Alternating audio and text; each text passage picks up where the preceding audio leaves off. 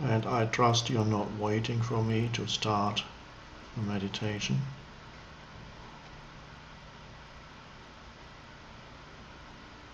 Because then you would have missed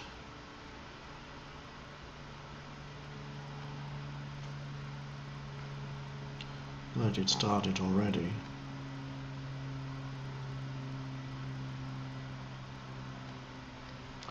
And you would think about meditation in terms of doing something, but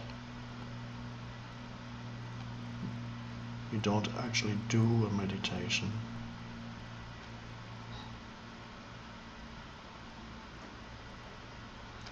As long as you're doing a meditation, you're not really meditating, or the meditation is not fulfilling its purpose.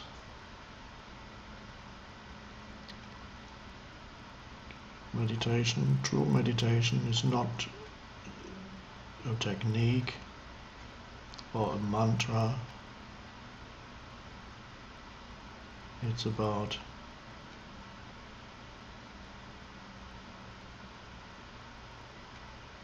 becoming aware of the being dimension. That's already the essence of who you are.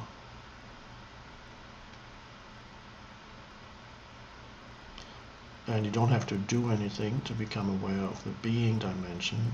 In fact, all you have to do is to stop doing, and that's not a doing.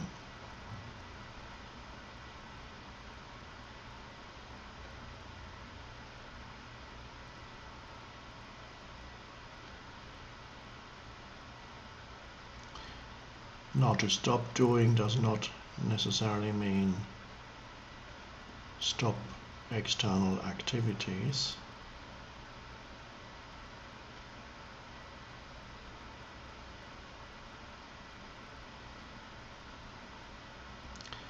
But it means not to be focused exclusively on doing, so that your entire attention is continuously absorbed by the doing dimension, which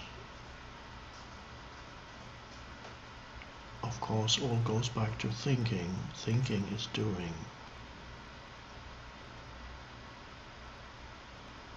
And then it becomes some external activity, which is fine, because that is one level of who you are. You have to do things in this world, and you have to think. And it's good. Doing and thinking is good.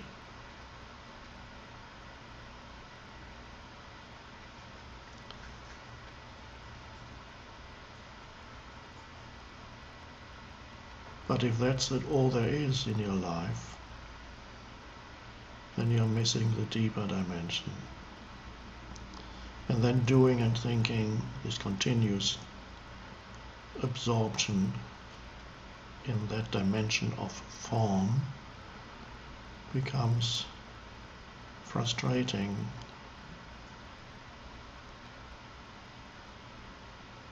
Leads to anxiety or depression, burnout, a sense of meaninglessness after a while.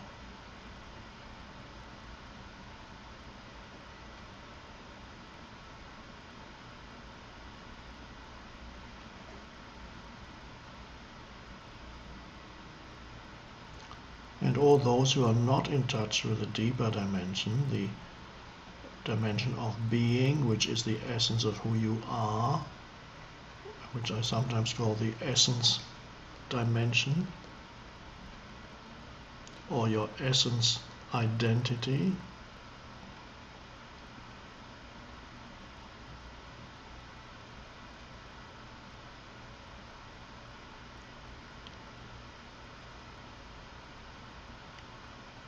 being able to sense, and this is why we are here now, being able to sense your essence identity in addition to having a form identity, which is always connected with some kind of doing or thinking,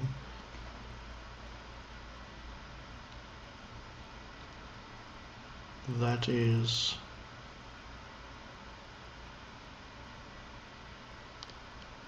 liberating,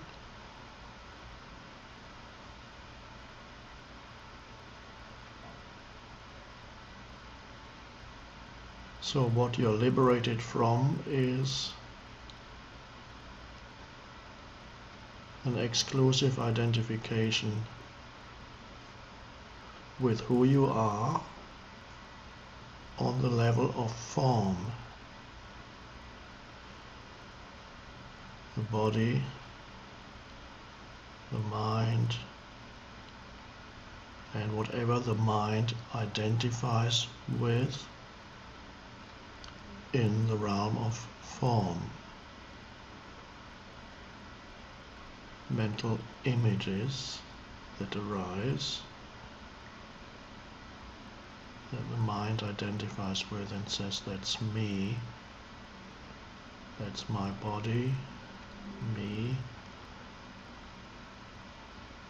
my possessions, my status in society, my work, my function, my social function, my social and economic position, my class, social class or background, my knowledge that I have accumulated, or any other image, mental image, which may not necessarily be positive, it could be negative. Me, the victim, me, the one who was never given a chance. All these are mental images that you derive your sense of self from. And usually it's a certain bundle of images, and every image is also a little story. And this bundle of images becomes the self, the me, or what you refer to when you say I.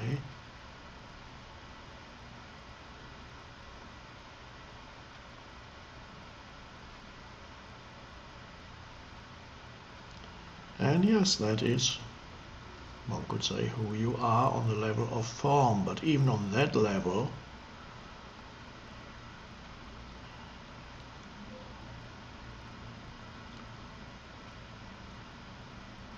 it's certain stories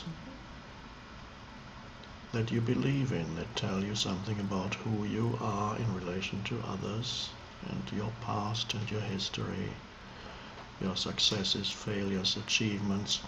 These are perspectives on what happened to you, or what you did or failed to do, what other people did to you. One could have other perspectives. You could have the perspective, I'm a successful, wealthy professional, and your ex-wife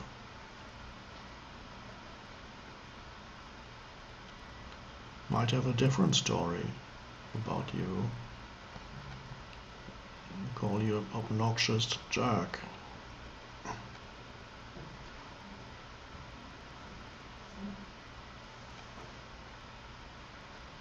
Or you can have a negative story about yourself.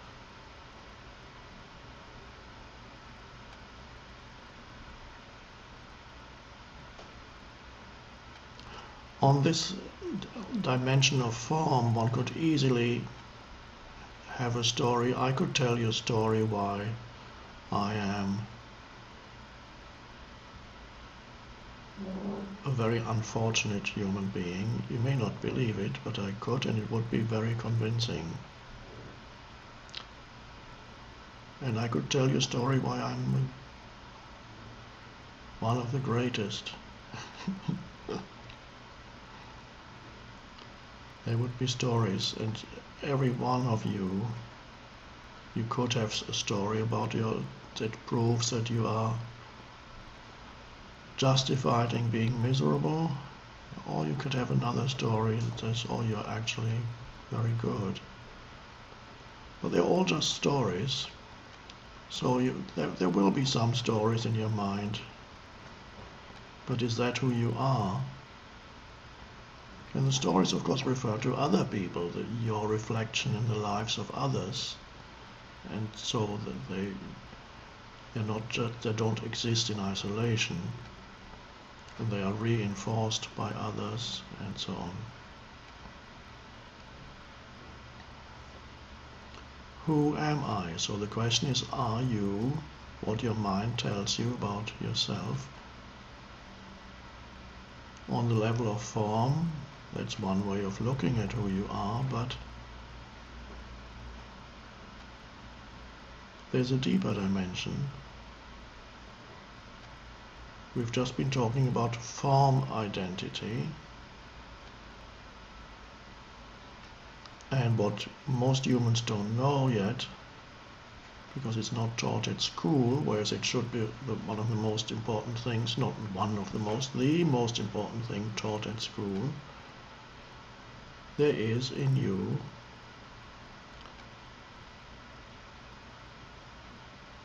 a deeper dimension, and there's an essence identity that you can sense.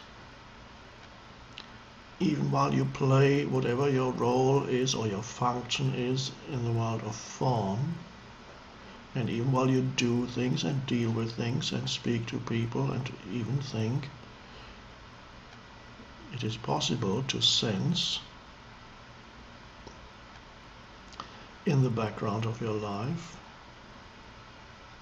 your essence identity.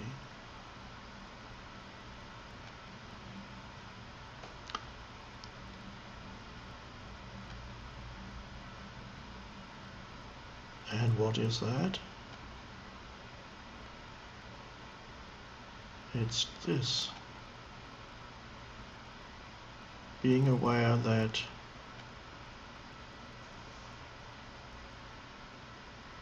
there's a presence in you, which is not the right way of describing it. Let's put it differently. Being aware that you are a presence. Being aware of the presence that you are, I am.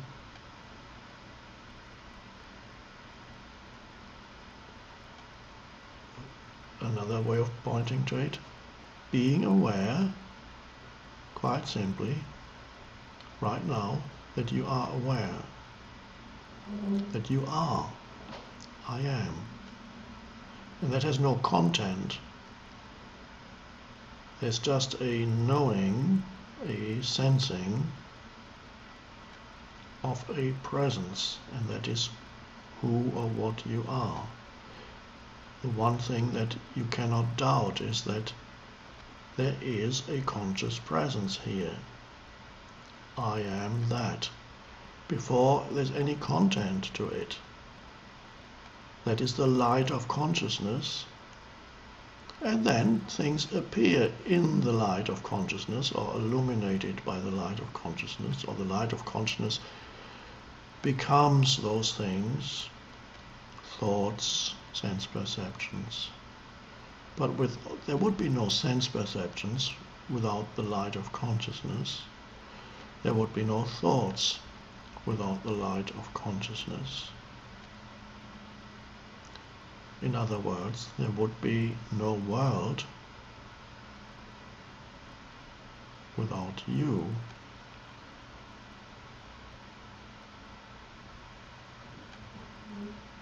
Because you are the light of consciousness in which the world appears.